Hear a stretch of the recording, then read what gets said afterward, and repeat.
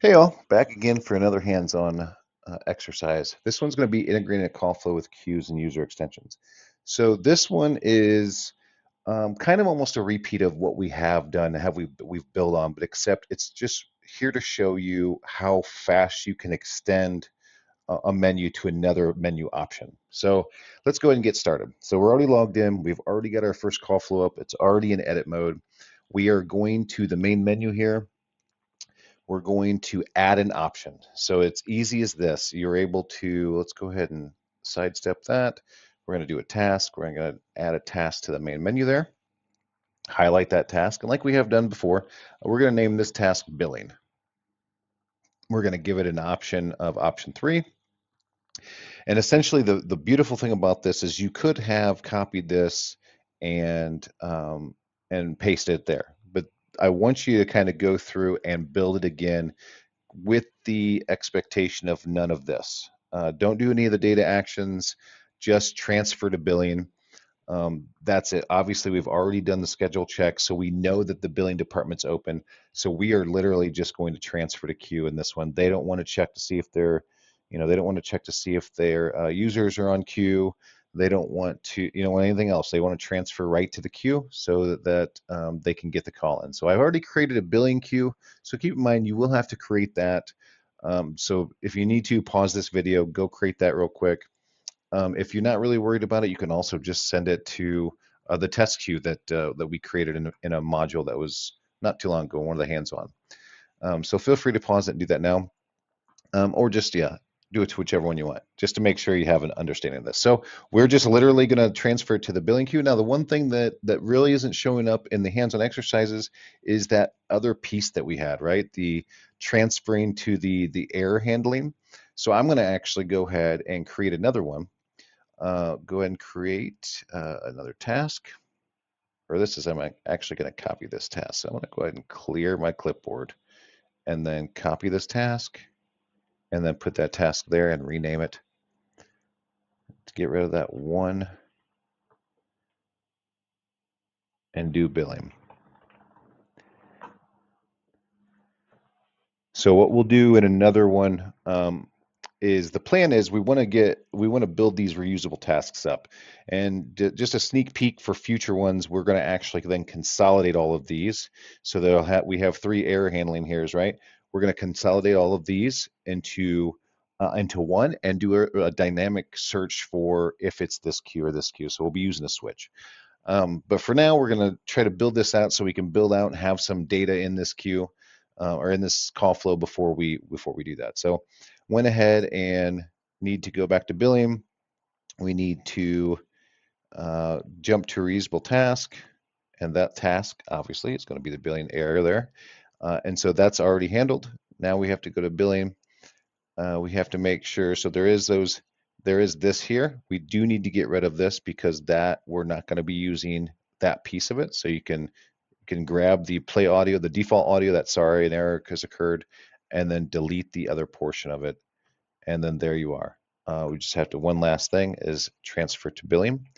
Now the billing department wants the other in queue. They don't want to go to the normal one. So sales and support, they're part of just music on hold forever. This one wants it to route and play a prompt and play that music on hold, the on queue that we created before. So we're going to go back to option 3 here for billing. It says option 4 in your thing. I'll change it to option 4 because I think we are going to be using option 3 for something else. But then there's transfer to billing, and remember that override default in-queue handling. Go ahead and click on that. Now you should see your in-queue test. So now when that gets transferred to billing, it's going to have that prompt that plays, the music, 1 minute of music on hold, and then route back to that prompt every minute for 99 minutes, unless it's answered, obviously. So we already have built that out. That's ready to go. So we're going to do another one. We're going to add another option to this, and I'm just going to drag another task over. And we're going to make that option 5. And this one is to a user extension. So if you remember in a previous hands-on, we created a new user and we added an extension to them. that is for this module here. That is for this hands-on exercise here. So for this task, it's going to be transferring to user. It looks like to speak with John Doe. So we're going to go transfer to John Doe.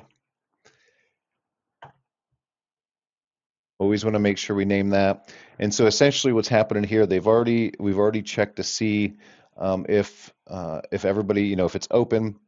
We might do something a little in another hands-on exercise to check to see if the user is available. If they're logged off, then we route to a voicemail or whatnot. But in this one, this is just a simple enough use one. We're actually just going to literally transfer to that user, just like so. We're going to look for that user. There's the one I created for myself for the Nolan test.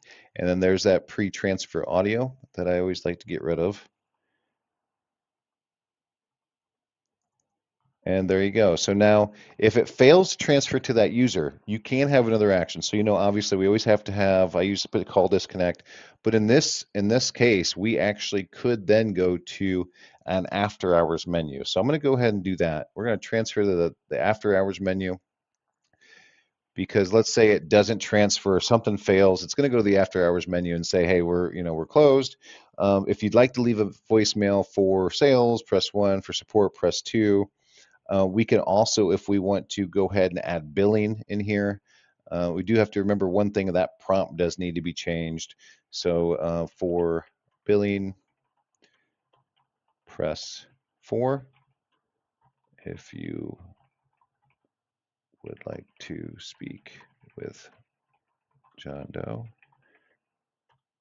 press 5. So there we go. But in this case, for that specific piece, I'm really just going to let it be after hours menu and let it be. So at the end of this, obviously the takeaway from this is two things. Just how quick you're able to access and add to a menu by adding tasks and replicating those by copying other tasks or copying things within those tasks and bringing them over. And then how easy it is, as long as users have their extensions, how easy it is to transfer to a user. That integration really just helps you create the call flows more efficiently, route the callers more efficiently, get them to the appropriate destination without having to have them get to talk to somebody and then get transferred. Really what this does, it enhances their customer experience. If they're able to select an option to get right to someone or just get it right to where they need to go without having to be transferred over and over and over again, it helps their customer experience. It gives them a very good outlook about your business and just improves the contact center performance overall.